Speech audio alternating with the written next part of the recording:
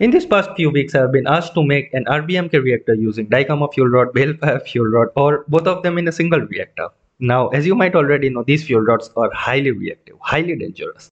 So in this video, I attempt to make an RBMK reactor using 4 Balefire fuel rods along with a single medium enriched plutonium rod. No safe type rod cause this reactor runs pretty hot but also produces a lot of flux. That's why it has optional irradiation channels which work at decent speed, less than 10 seconds for a single operation. You also get over 44 million HE per second power with 4 Leviathan steam turbines, and the water consumption is not that much. You can use a single cooling tower with single auxiliary cooling tower. I would like to take a moment to thank Bumblebee, RZ, YTX, Optimus Primal, Mentoksha, and of course Bonji for continuously supporting the channel. I really love you guys. So anyways, without any further ado, let's get straight into this video. Let's start with basic layouts and components needed. So for the layout, I am going with a 4x4 chunk area.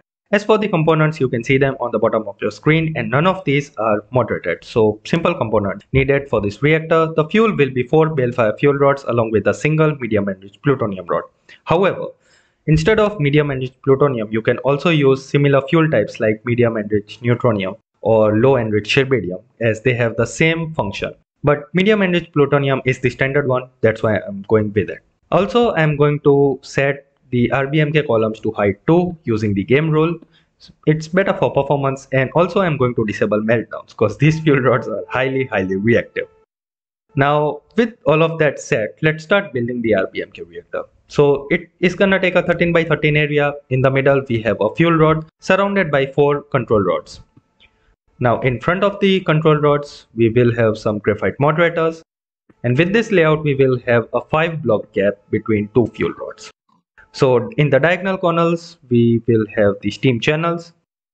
Placing down 2 more steam channels on each side like this, as we are going to place down some more fuel rods. So in total 4 fuel rods going like this, and the story continues. So place down more control rods surrounding the fuel rods.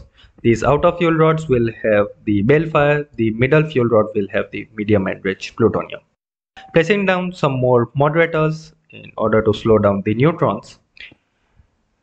So 3 on each side for the control rods, and this will give us an intersection on each side.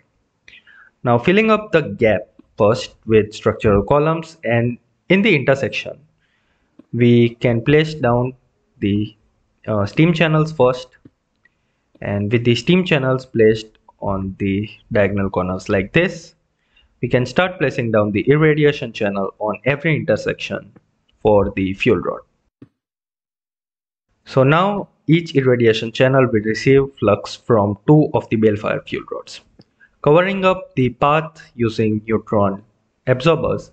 So in case if we don't have anything to basically irradiate, then all of the neutrons will end up in the absorber.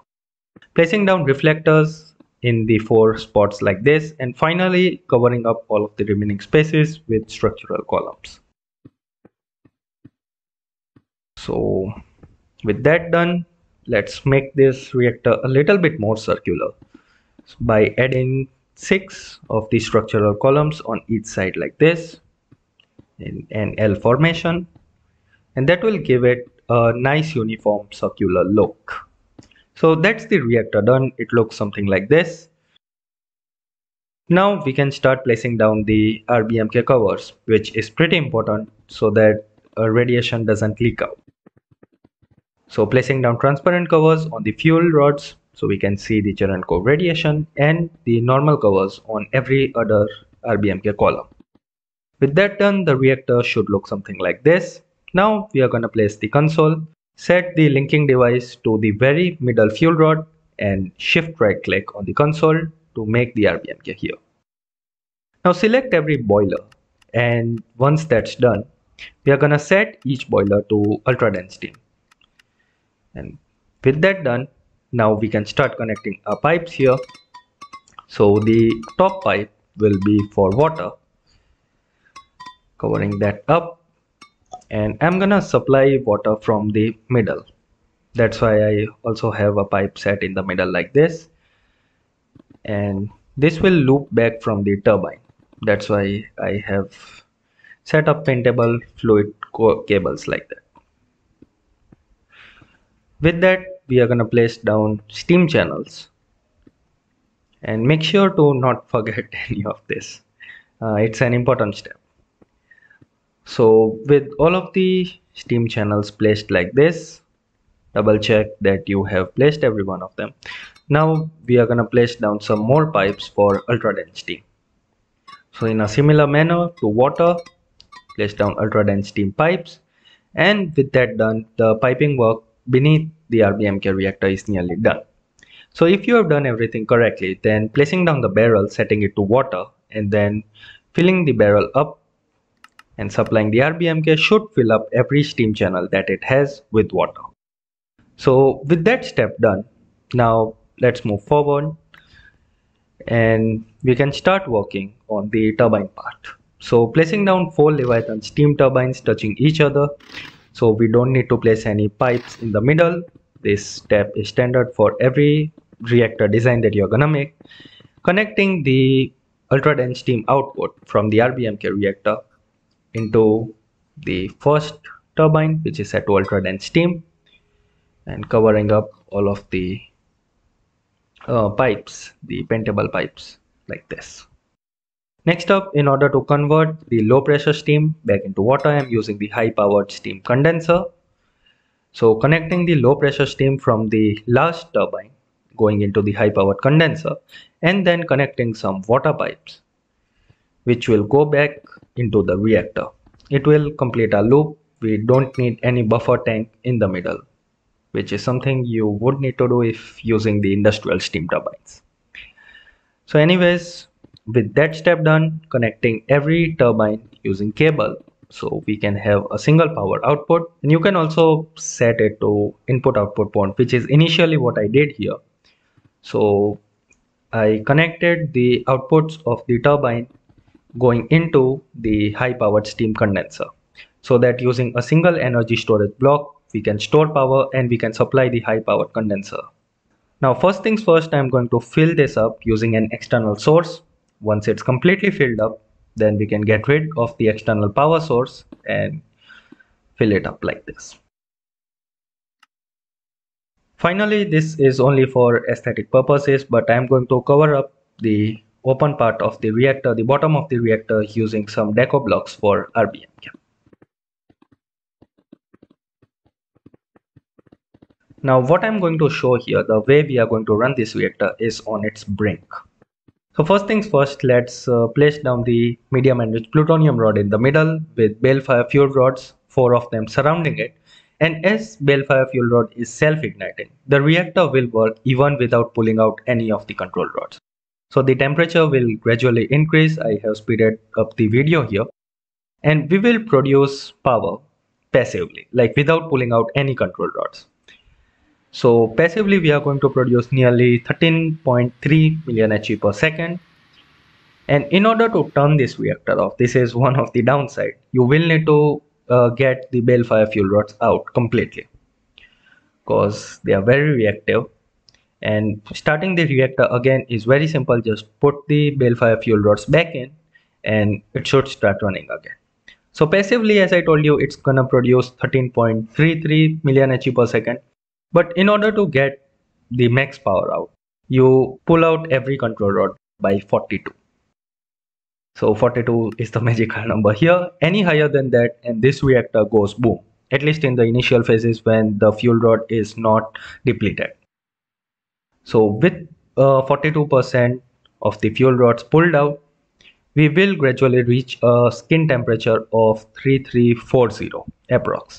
It will go higher than that, but then it will fall off eventually. So here we kinda reached the near maximum temperature that we have, and I'm monitoring it right here, and the power that we are going to produce now is over 44 million HE per second, out of which 2 million HE per second is going to be consumed by the high powered steam condenser. So by pulling out the rods by 42%, we are going to get 42 million HE per second, which is pretty cool.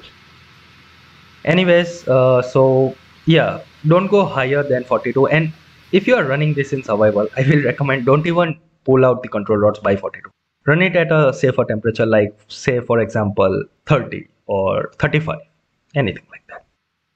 For the irradiation speed, as I said, it takes less than 10 seconds to do this for a single operation. So yeah, pretty decent speed. And as we have more 5 block gap between the Balefire fuel rods, even if I pull out the medium enriched plutonium rod, the Balefire fuel rods won't actually explode. The opposite will happen. Flux will go down, temperature will go down. In general, the reactivity will fall off.